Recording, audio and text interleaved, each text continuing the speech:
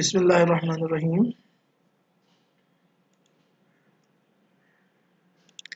आज हम डिस्कस करते हैं साइको एक्टिव ड्रग्स को।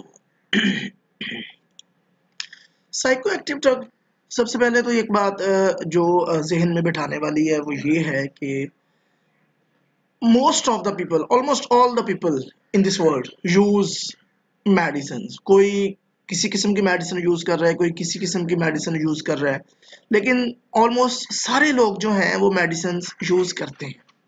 अब बुखार हो जाता है तो आप पैनाडोल, ब्रोफन या किस तरह का, अगर पेन है तो कोई पेन रिलीवर यूज कर रहे हैं, विटामिन यूज कर रहे हैं, और इसके अलावा और बहुत सारी मेडिसिन जो अपनी एक हेल्थ से रिलेटेड है उनको यूज करते हैं लोग। लेकिन मेडिसिन भी दो तरह की होती हैं।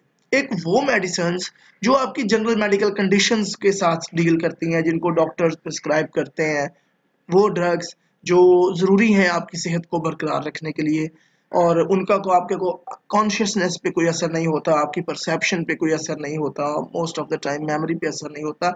लेकिन एक ड्रग्स ऐसी होती हैं, एक ऐसी क्लास भी ड्रग्स की होती है जो जिनका आपकी मेमोरी पे भी असर हो रहा होता है, आपके कॉन्शियसनेस को वो ऑल्टर भी कर रही होती हैं, आपकी मेमोरी को इफेक्ट कर रही हैं, आपके जो परसेप्चुअल प्रोसेस है उनको इफेक्ट कर रही है।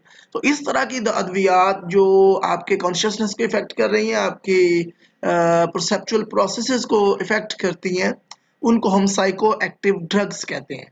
साइको एक्टिव ड्रग्स जो है बेसिकली वो आपके इमोशंस, आपके बिहेवियर, आपके कॉन्शियसनेस, आपके परसेप्चुअल प्रोसेस को डिस्टर्ब करती हैं। तो मोस्ट ऑफ द टाइम हम नहीं जानते, लेकिन अगर हम अपनी रोजमर्रा जिंदगी के बारे में सोचें तो जब हम सिगरेट पीते हैं तो सिगरेट में भी साइको एक्टिव ड्रग निकोटीन की शक्ल में मौजूद होती है।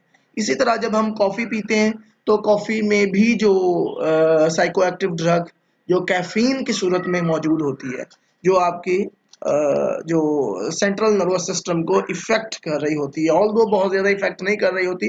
आगे ड्रग्स की भी इकसाम है, लेकिन जो कुछ ड्रग्स ऐसी हैं जो आपके जो सीएनएस, सेंट्रल नर्वस सिस्टम है, उसको इफेक्ट करती हैं। और इसी तरह चॉकलेट जब आप खाते हैं, उसके अलावा चाय पीते हैं, उसके अलावा सॉफ्ट ड्रिंक्स पीते हैं, तो इन तमाम चीज़ों में भी कैफीन मौजूद होती है।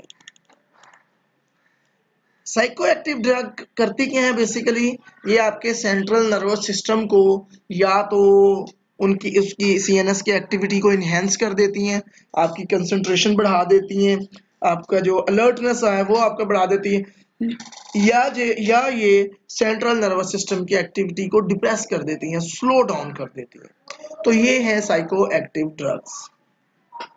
आगे हम अगले लेक्चर में डिस्कस करेंगे कि साइको एक्टिव ड्रग्स की कौन सी क्लासेस होती हैं, किस किस क्लास में कौन कौन सी अद्वियात होती हैं। ये हम इंशाल्लाह अगले लेक्चर में इसको डिस्कस करेंगे।